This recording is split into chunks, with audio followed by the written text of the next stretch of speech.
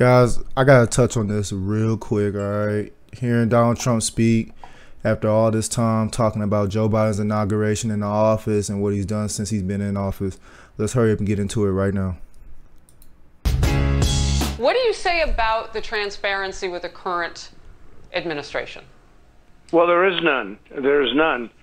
And, you know, I guess you're supposed to have a press conference on Thursday, but the questions will all be softballs. I've watched the interviews. I like George Stephanopoulos, but I watched those couple of interviews, and it was a joke. It was just like a softball. Anybody could answer them, and yet he almost couldn't answer them, to be honest with you, so you know that. So it'll be interesting. I hear the questions are all vetted. You don't have the same people in there. I mean, you might have the same people, but it's a whole different set of questions. It's ridiculous, the questions that are asked. You know, what did you have for dinner? What kind of ice cream do you have? As he walks out, they never talk to me that way, and that's okay. I had a lot of press conferences. I enjoyed press conferences because you get the word out. It's the only way to get an honest word out, because the press is really not a free press. The press is not a free press in our country, okay? So the way you get the press out is with press conferences. Now, he doesn't need them because the press protects him totally. I mean, anybody else, if that were me that hasn't had a press conference for as long, for the number of, I mean, with all the things going on, especially at the border, but really you have things as big as the border. We're not going to be energy independent within 3 months. I mean, think of that. I worked so hard. First time ever, we were energy independent. We didn't need Russia. We didn't need the Middle East. We didn't need anybody. We were energy independent. This one does all of that. Now it's being thrown away. And all those countries, by the way, including Ukraine, where his son has an interest, big interest, are going to make a fortune. They're going to make a fortune. And look at the way gasoline prices are going up at the pump.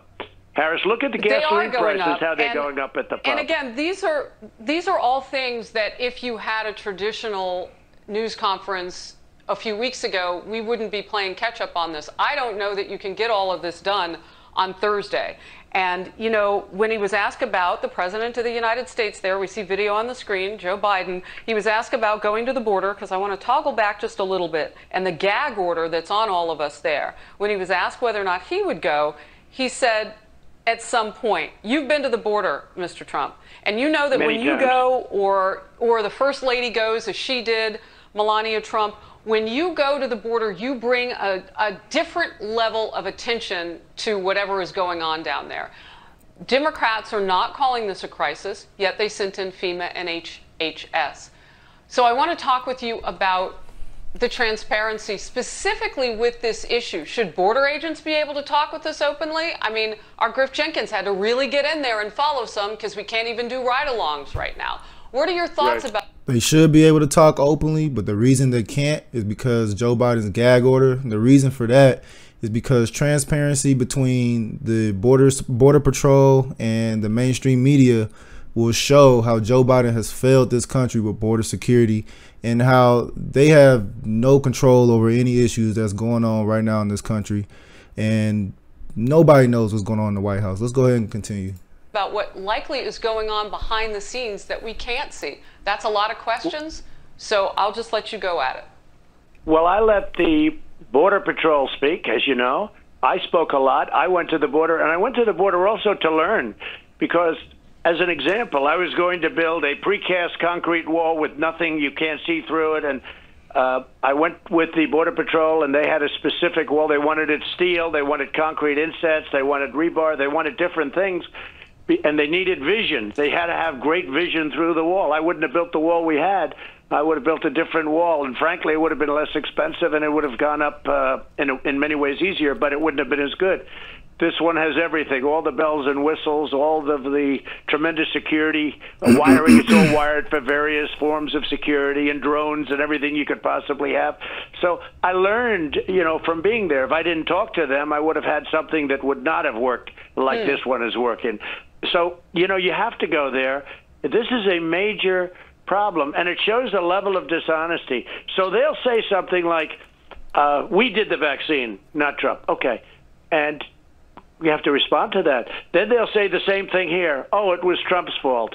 And we had record good numbers. And this is not 20 years, as I said before. This is many, many years. It's never been like this. Nobody's ever seen anything like what's happening now. But I also said... 100%, guys. What he's saying pretty much is that the lack of transparency between the media and the White House is to help hide what's going on with Joe Biden's addressing the current issues that the country is facing today. And then in 4 years, when it's debate time and people ask him, well, Joe Biden, what about border security? Why did you spend $86 million to house illegal immigrants in hotels when we got homeless people in our streets today in our own country? And he's going to say, well, it's Trump's fault. It was Trump's policies. It was because he spent so much money towards the wall, building the wall on the southern border. That contributed to the illegal immigration problem, the surge in illegal immigration problem, which I touched in another video of mine that we have today. And pretty much they're hiding Joe Biden is what he's saying. And they'll give him credit for this COVID-19 vaccine, which I think very few people really care about. He's gonna blow that up and make that as one of his largest accomplishments. But in reality, he's not doing anything for the American people except raising our taxes, raising our gas prices, and anything else that goes wrong, he's gonna throw it on the previous administration. Let's go ahead. Said before, wait till you see what happens, because it's going to get worse. 100%. Look at the numbers of people that are heading up here. Harris, look at the numbers of people. 100%. No, it's true, and they have now officially done what they think they can do. There's more to come. We don't know what that will look like. Man, I miss Trump, man. I really do. I really do miss Trump. I'm not even going to get into the election and the process last year, but 100% what Trump is saying is accurate. You know, Joe Biden, they rushed him in here under the banner of Obama. The Democrats got him in here, and I'm sure that a lot of Democrats are having buyer's remorse right now. Joe Biden has not fulfilled any of the promises that he said he was going to fulfill. Our taxes are going up. Our gas prices are going up. Black Lives Matter has done nothing for the black community. Nothing is being done for the black community. He's passed executive orders for transgenders. Joe Biden has not done what he said he's going to do, other than to get in a position where he can usher in far left leaning policies. And anything negative that happens from this point throughout the 4 years until the next presidential election, they're going to put it on Donald Trump. They're going to say it's Trump's fault. It was because he did this. It's because he said something in an interview years ago, and it was how he said it. That's why we have the issues with Asian discrimination today and all this other nonsense.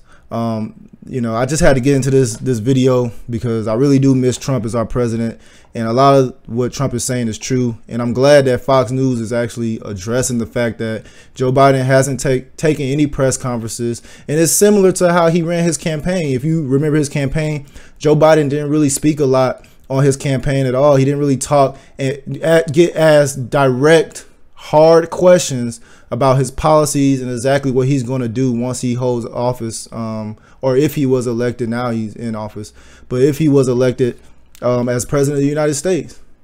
And it's because Joe Biden, in my opinion, isn't running anything as far as policy.